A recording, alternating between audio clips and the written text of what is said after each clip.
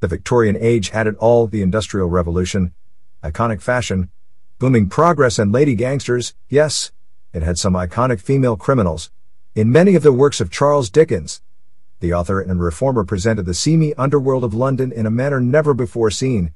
In A Christmas Carol, a woman thief and presumably a housebreaker stole the nightshirt from the dead Scrooge's corpse, along with his linens and bedcurtains, and presented them to a fence for a price. Oliver Twist featured the violent Bill Sykes, the tragic Nancy, the immoral Fagin, and a pack of children trained to steal. Dickens described criminals and crimes, jails and courts, the affluent homes of the victims of crimes, and the sordid squalor in which the criminals lived. He described the slums of London in a manner theretofore unknown, and the level to which children and unmarried women contributed to the city's criminal underworld. But even he left largely untouched the tales of the criminal activities of women, beyond those of prostitution and child abandonment. London and other big cities in both Britain and America found themselves besieged by female thieves, some in organized gangs, others working independently. The British newspapers, with Victorian prudery, referred to them as lady burglars, lady housebreakers, and lady thieves. The courts extended sympathy to those caught, considering them victims of their husbands or partners, and giving them typically shorter sentences than those imposed on their male counterparts. In London, at least one organized gang of female thieves operated from the early 1870s until the Roaring Twenties. Both British and American authorities knew not what to do with the female criminals. Here is the story of the Lady Gangsters of the Victorian and Edwardian ages. Number 1. The first female criminals operated before Victoria became queen. London during the Regency era is remembered as a place of gentility, luxury, fine dining, finer manners, and elaborately dressed and coiffed ladies and gentlemen. British merchants derived large profits from goods shipped to London, Bristol, Liverpool, and other ports from across the empire. Trade with the former colonies in North America resumed, and high-quality furs arrived from the new United States. Silks and gems entered Britain from African and Indian colonies. Those with wealth flaunted it ostentatiously, fashion demanded by Beau Brummel, and the Prince Regent ensured men dressed as flamboyantly as their women.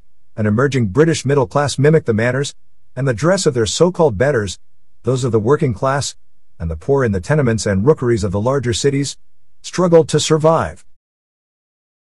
The poorer neighborhoods of British cities had long been havens for petty thieves, pickpockets, strong-armed robbers, and prostitutes. Many of the latter walked the streets, luring their customers into dark alleyways and abandoned buildings. There they became the victims of associates. More affluent customers avoided the streetwalkers, preferring to take their pleasures in brothels, operated under police protection.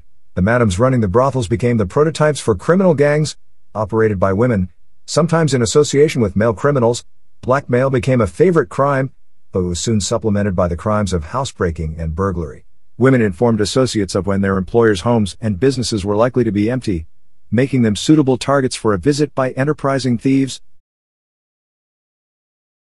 Number 2. Housebreaking and burglary were crimes of a different nature. Several parameters had to be met before a crime could be presented to the courts as a burglary. During the early Regency, the crime had to occur in the dark of night, between 9 p.m. and 6 a.m. the following day.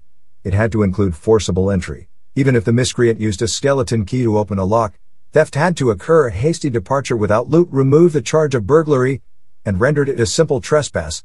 The premises had to be occupied at the time of the illegal entry by the legal tenants of the property, servants not included. The enterprising thief who stole the dead Scrooge's nightshirt and bed curtains during his vision of the future thus did not commit burglary, since Scrooge was dead at the time. Instead, women committed the crime of housebreaking as well as theft.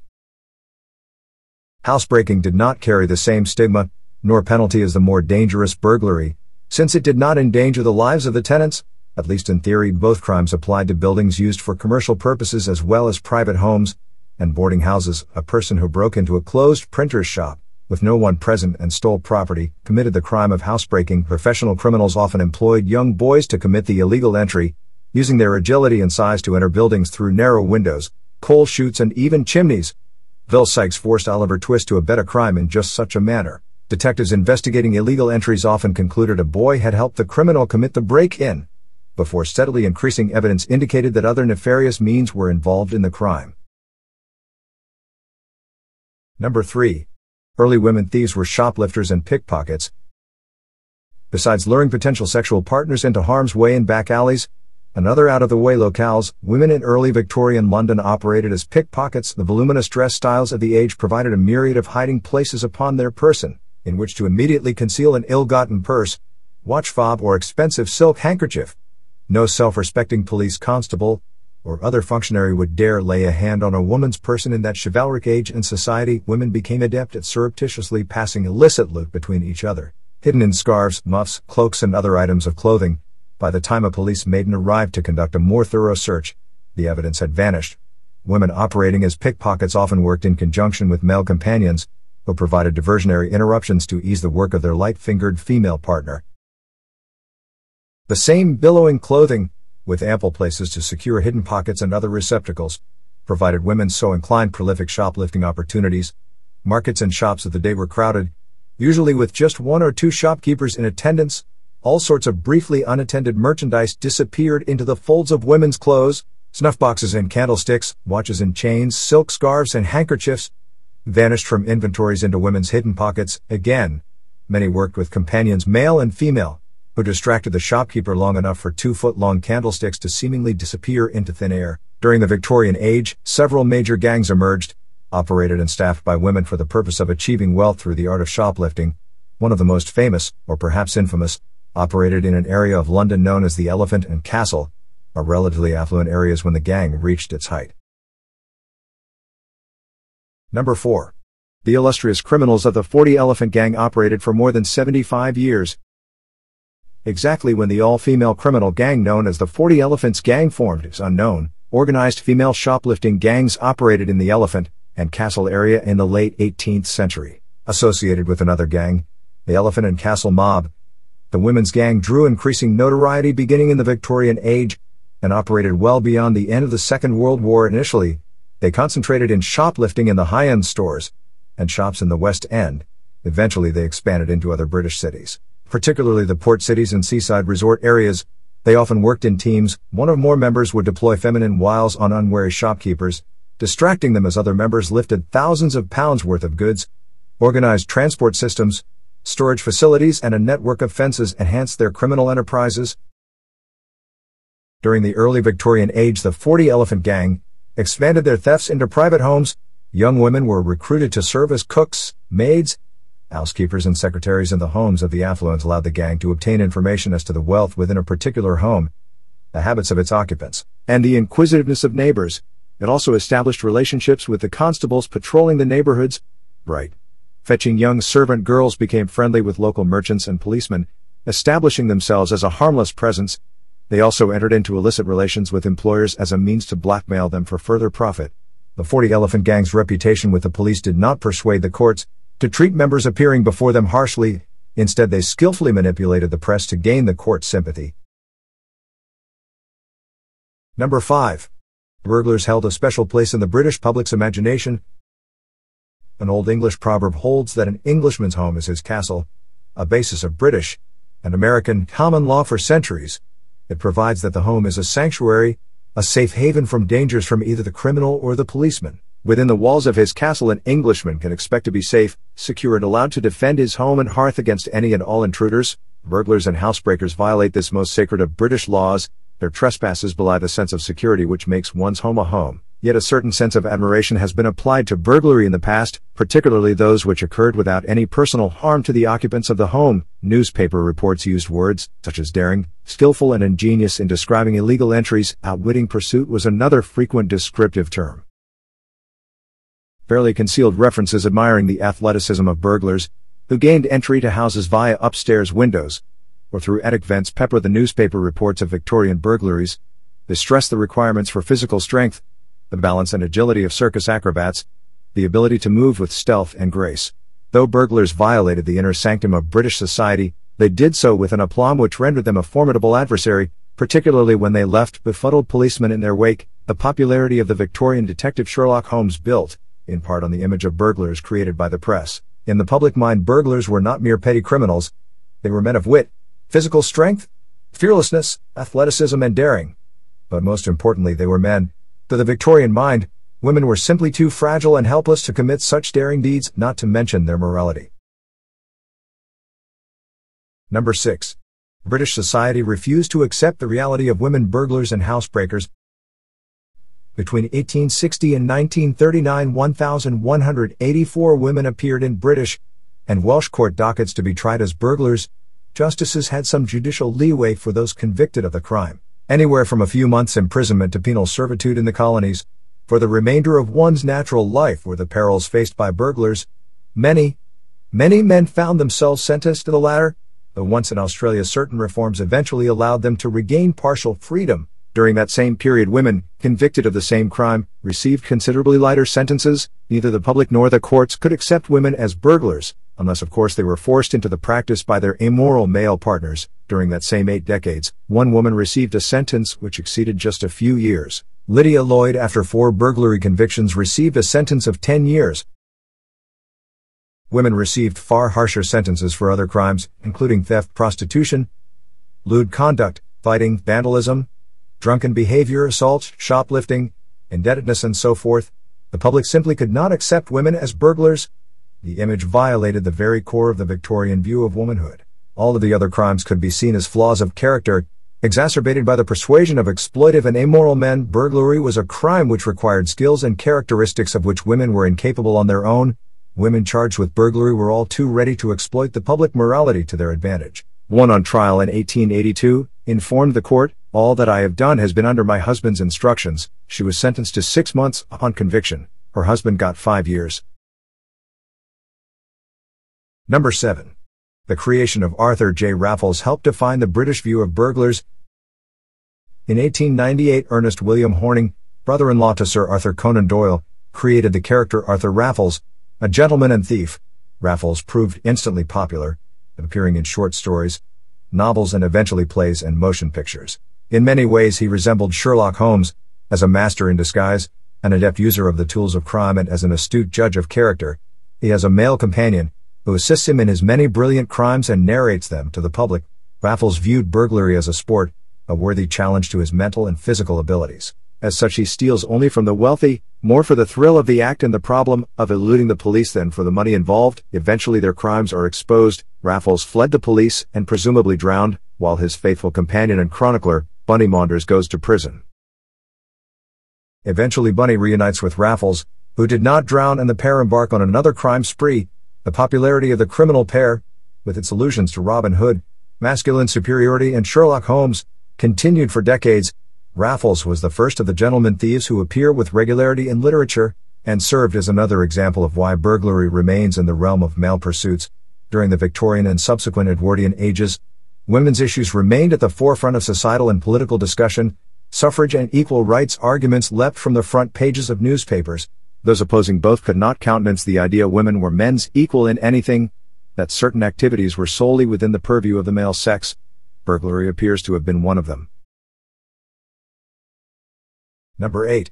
A double standard for criminals. Society accepted gentlemen as burglars, but not women. Society in the Victorian Age viewed all aspects of life as driven by their natural proclivities, rather than by education or changing circumstances. Those of low birth were by nature possessed with the characteristics of low birth. The advantages of education were wasted on those ill-equipped to apply them. Those born of the servant class may find themselves elevated above it due to good fortune, or hard work, or both, but by nature, they could never be more than the class into which they were born. Such thought applied to criminal behavior as well. People were simply born to it, unless outside forces intervened. Such outside forces included mental illness, known simply as madness for the most part, drugs, alcohol, or other factors outside of the individual's control. Women could easily be viewed as criminals capable of theft, of deception, of violence, even of cold and calculating murder. None of those activities violated the Victorians' image of the natural role of women. To them, women were imbued with the innate need to nurture, to create and protect the home. Female robins built nests and protected the young within. Female humans did the same, and for them to violate the sanctity of the home violated the natural tendencies and traits of their gender. It was only possible for them to do so through nefarious means, led into actions they did not understand by ruthless men. Courts routinely applied such standards when considering the cases of women accused of burglary and housebreaking, even those of the most hardened recidivists. Many women recognized the relatively free ride offered by the justices, using it to their advantage. Number 9. Criminals like Minnie F.B. committed several burglaries with relative impunity. In February 1896, a London detective on routine patrol observed a light moving about within an otherwise darkened house. After first positioning to constables to observe the exits in front and back of the house, the detective knocked on the door, awakening the tenant and discovering the presence of a young woman of about 20 years of age. The woman was well dressed and, according to the tenant, had no business being in the home. Arrested for burglary, the woman was identified as Minnie F.B. A London newspaper dutifully reported the crime, dedicating more space to the manner of the lady's dress, black cashmere and boots. The loot from the burglary she was caught in the act of committing, F.B., later established as being an accomplished burglar, chose to run from the police.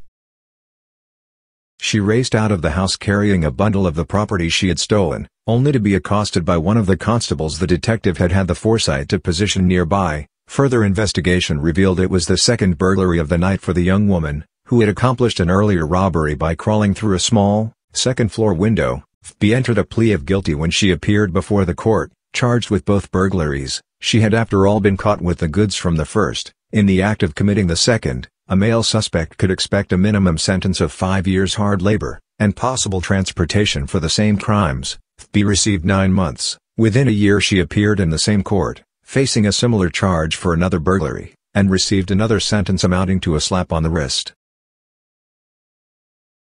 Number 10. Women committed many other crimes besides burglary.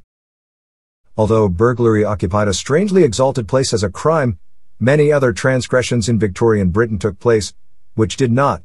Thefts occurred at all times of the day. Though strong armed robberies were common, they were usually committed by men. Besides shoplifting, purse snatching, and smash and grab robberies, women committed many other types of thefts. One common in the slums of British cities became known as clothes harvesting.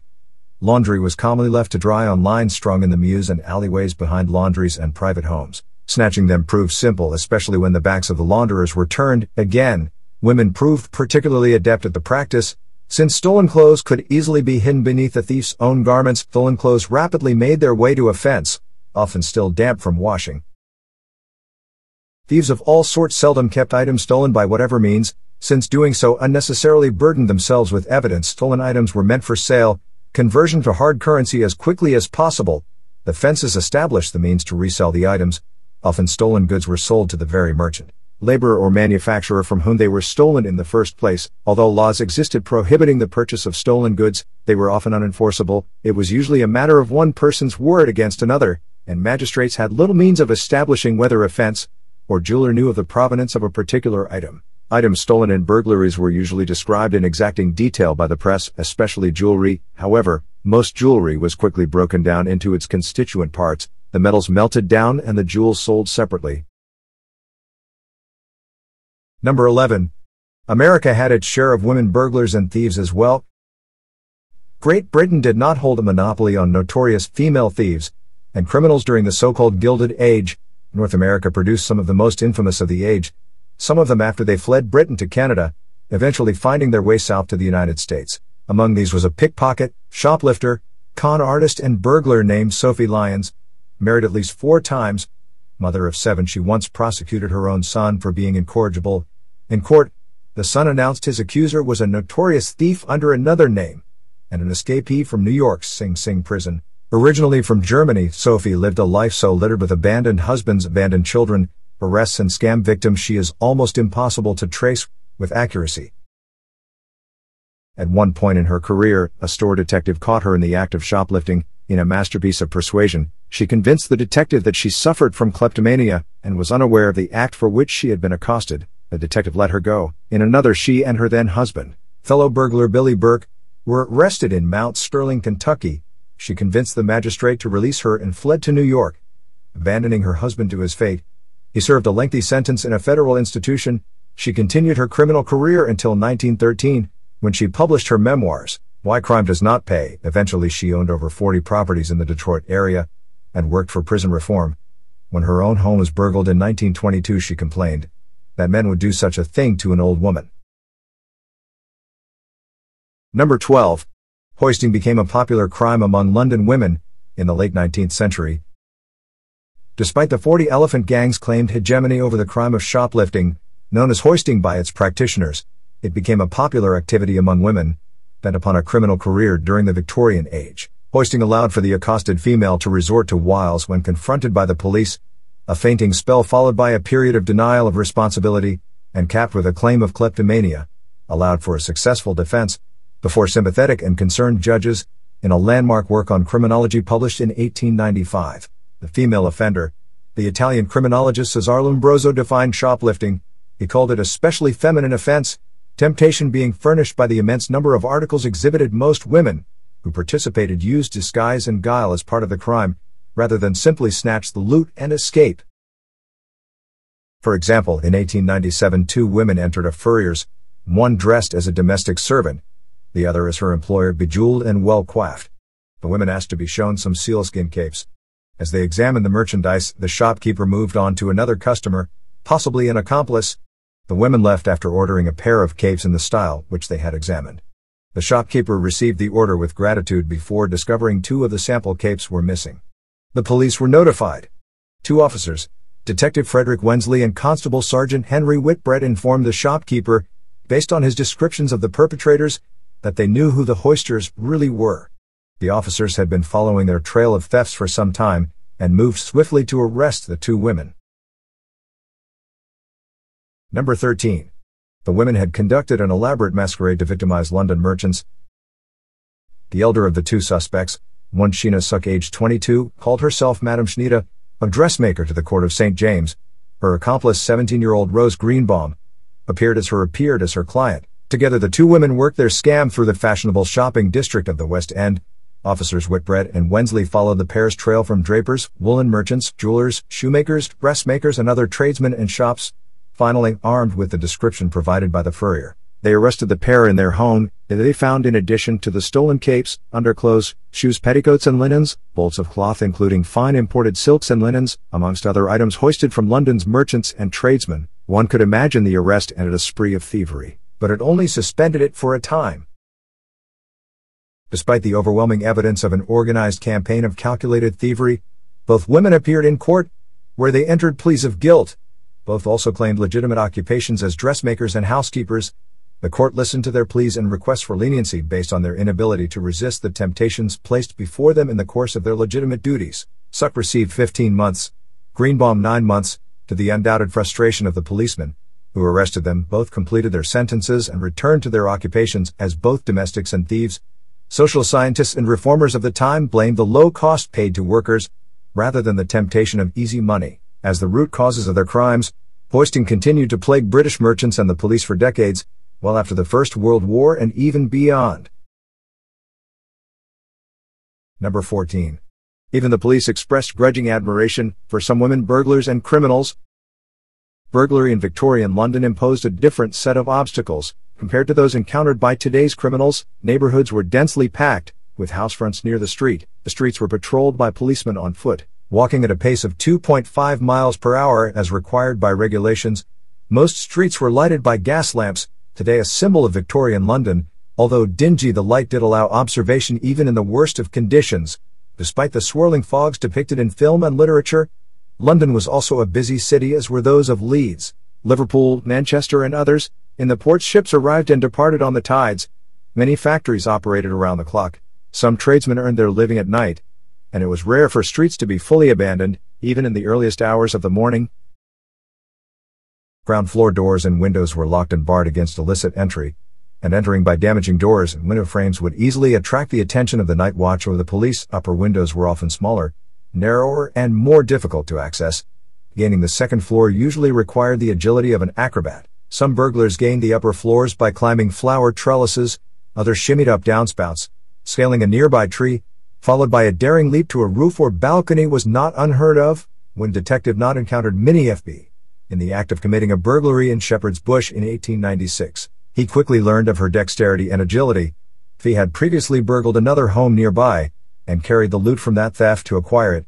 She had entered the house through a window no more than 8 inches across. Number 15. Most female criminals were recidivists.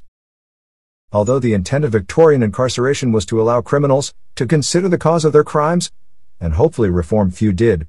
Recidivism is particularly apparent regarding women criminals, especially hoisters, shoplifters and burglars.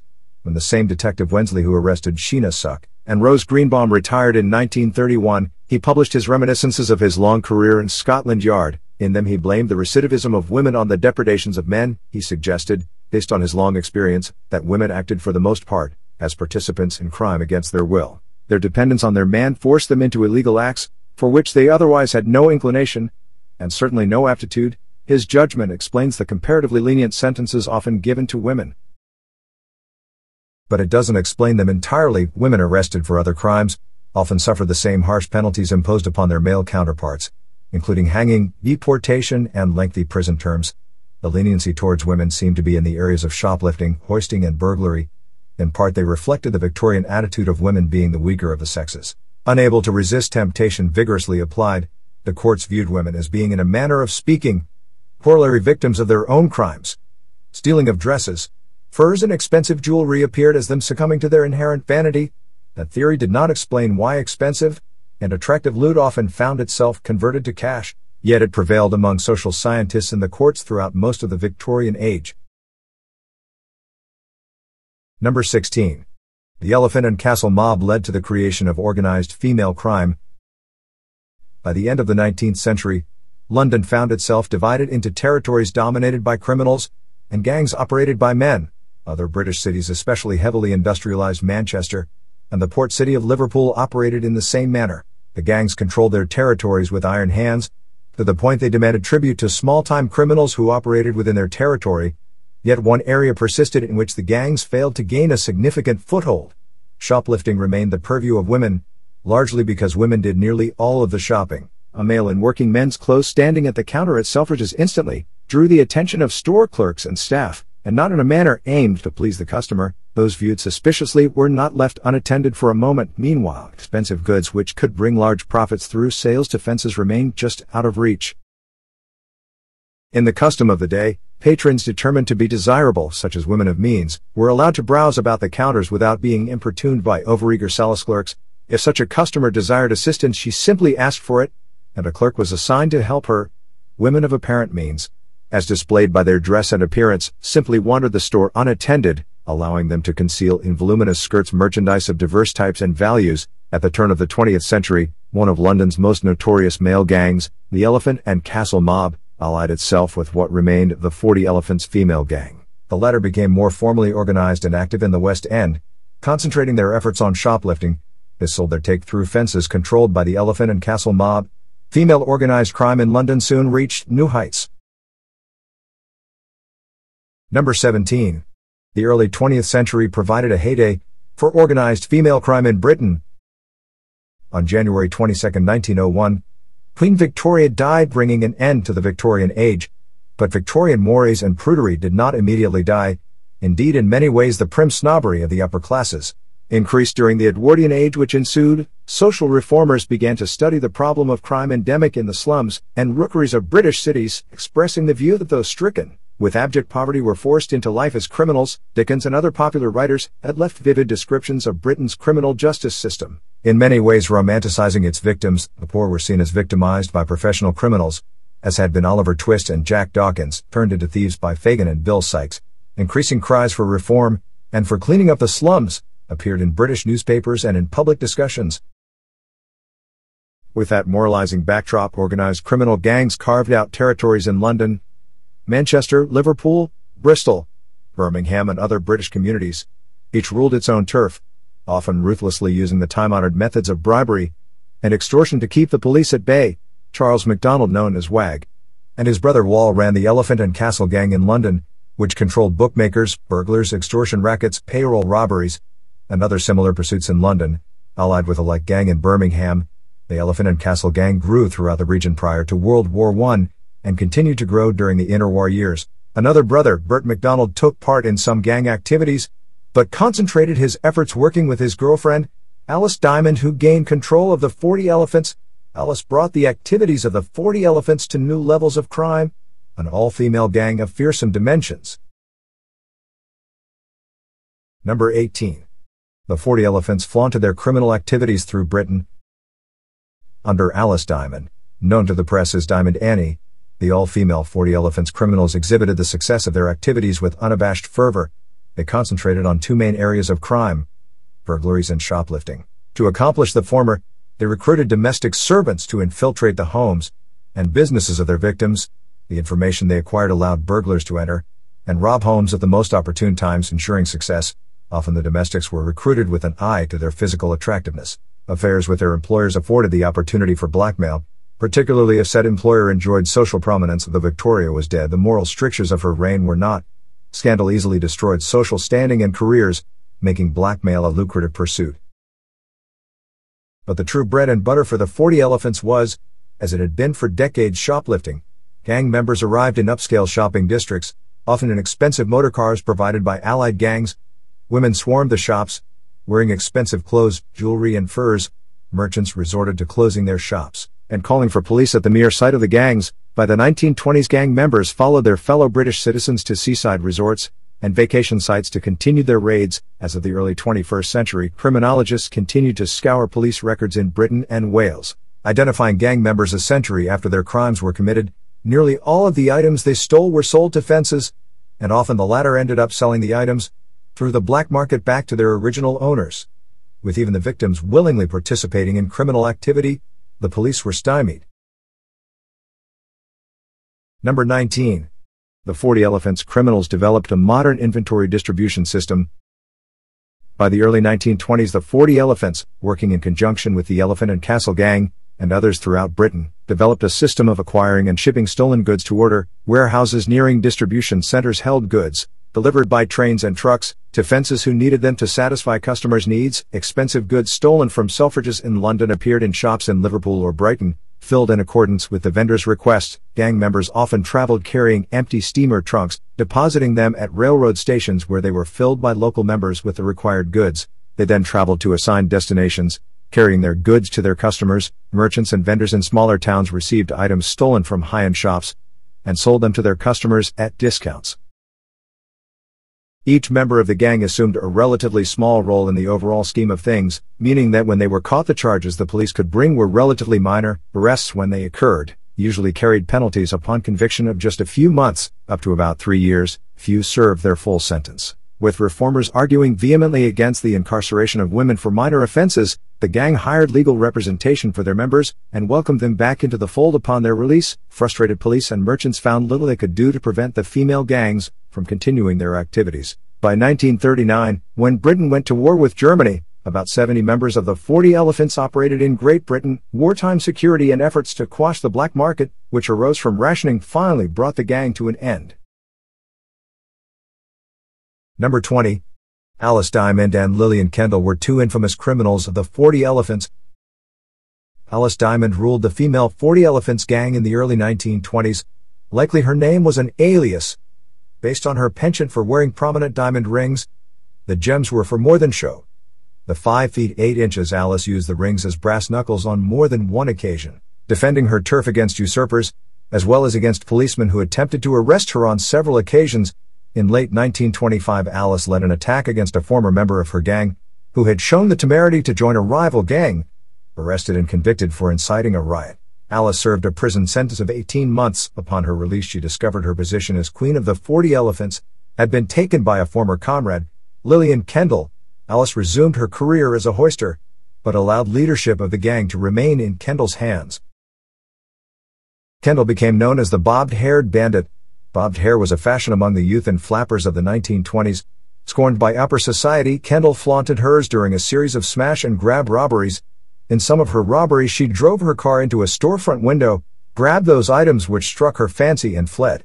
In one such event, she crashed through the storefront of Cartier's in London's fashionable Bond Street. The press made much of her brash robberies and daring escapes.